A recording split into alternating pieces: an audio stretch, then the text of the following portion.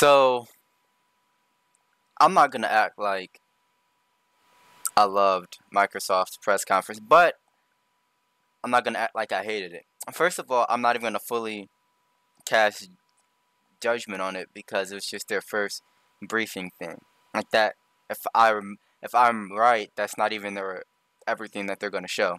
I could be wrong though. I don't know. Right now, by the way, we're seeing new Assassin's Creed gameplay. It's in Egypt, but this video is gonna focus on the Microsoft press conference.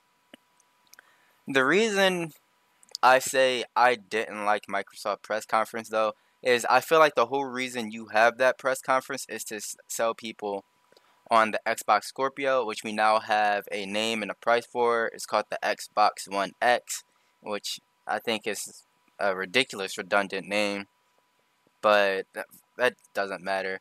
And the price of it is $499.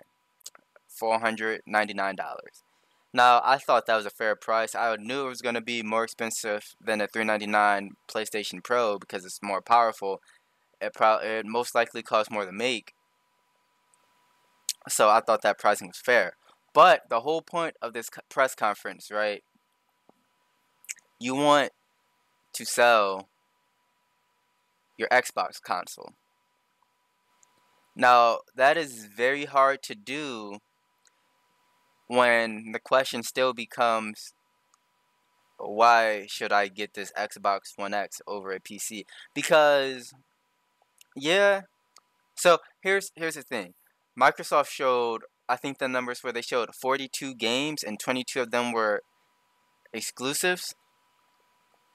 Maybe about 4 of those games were console exclusive.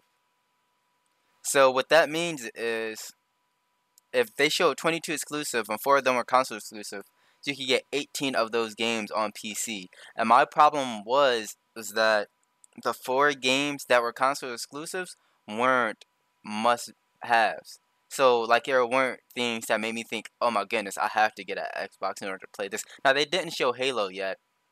And I'm sure they're going to show Halo, and I'm sure, like, me personally, if you've seen my channel, you know how I feel about Halo. I want that game to die. I thought it should have been over with Halo Reach, and that Microsoft and Bungie should have just let that game die a graceful death, and it's just been downhill after that. But that's just my opinion. There's still plenty of people who love Halo.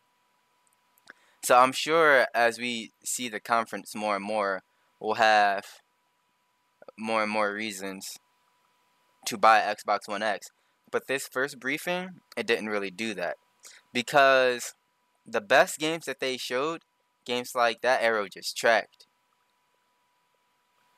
I'm sorry. So the best games that they just showed, games like Anthem, games like Cuphead, Assassin's Creed, Life is Strange, all of these games aren't Microsoft exclusive.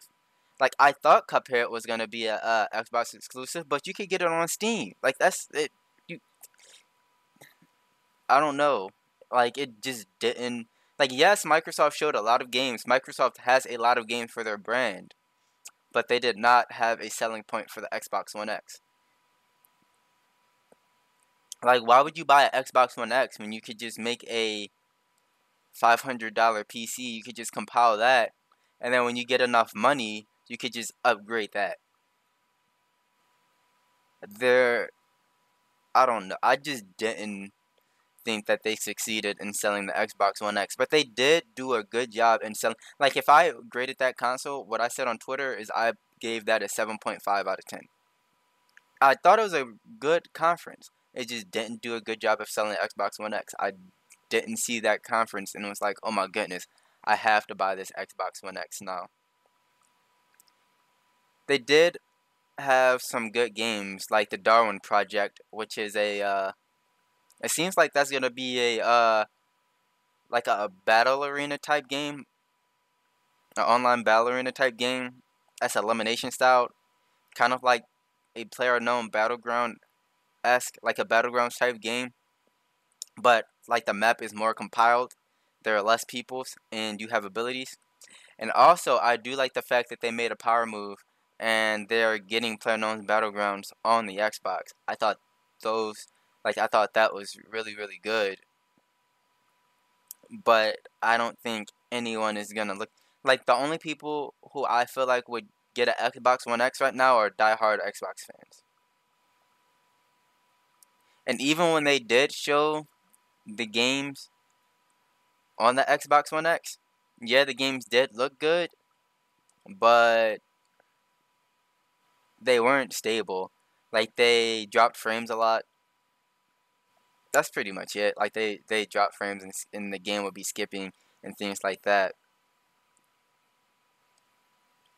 But yeah, the best games shown on the Xbox One X weren't even Xbox games. They were just really good games that just happened to be shown on the Xbox One X. So I don't think it was a failure. I just think that they didn't do a good job of selling their console that they're just coming out with. And I think that that should be their focal point for this E3. So as of yet, they haven't done a good job of that for now.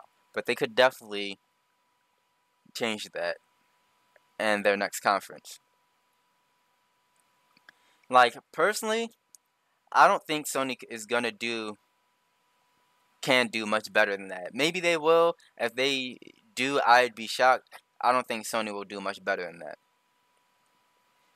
Nintendo, I don't have hope for. Even though Nintendo has some hitters coming out in the summer, like the Switch really could control the summer. You have ARMS coming out, you have Splatoon coming out, you have Mario Kart that already came out. That will last people until like Super Mario Odyssey and other games come out. Like Nintendo has a great lineup that'll last until other games come out. And then also you have Breath of the Wild DLC coming out during the holiday season also. Like Nintendo, I think, will be fine without this E3. I think this E3 was pretty much needed. Like, Microsoft needed to have a good showing here. And, I don't know. Like, this is another, like, I don't even know if this is an Xbox exclusive or if you could play it on, Windows 10 or PC or not. But, like, this didn't really even look that. It just wasn't like the console exclusive games for the Xbox One X just didn't look too great. I think that the Xbox One X will have the same problems as the Xbox One. And although it's a super powerful console, I just don't think it'll do too well. It's just not much of a reason to get that console. It's just my opinion. But like I can't say it enough. I think Microsoft showed a great amount of games, and that's really all they did was show games. Like I think they did a good job at everything in this press conference, except sell their Xbox One X. That's the only thing that they should have and could have done better. But I would love to hear everybody else's opinions on the conference. That's what the comment section is for. Comment your heart out. Even if you're calling me an idiot, saying I don't know what I'm talking about, Microsoft did a great job of selling their console. They're gonna shit on Sony and PlayStation. Whatever you need to say it in the comment section. Make sure you like the video. Dislike the video if you feel the need to. Subscribe to the channel so you can like and dislike more videos, and you can call me an idiot on all my other videos, or say how well I did in explaining my points, or whatever you want to say. Subscribe so you can do that in the future. I'm going to sign off because I don't really have much else to say on the topic. I'm really liking E3 so far. It's better than I expected. There have been some games that I didn't even know I wanted that have been shown that I'm super excited for, like Anthem, like Dragon Ball Fighters. Also, comment games that you're the most hyped for so far. I think if I were to expect any games that people would be hyped for, I would expect it to be Dragon Ball Fighters, maybe the Dharma Project, because that seemed like a very interesting game that people want to try. Maybe State of Decay 2. and Dragon Ball Fighters. Those would be the games that I would expect to see in the comment section. But I'm gonna sign off. Get ready to. I'm probably gonna take a nap because I've been falling asleep earlier than I wanted to. It's 8 a.m. right now, so I'm probably gonna take a nap. Get ready to stream some E3 later. Kingdubs 7 signing off.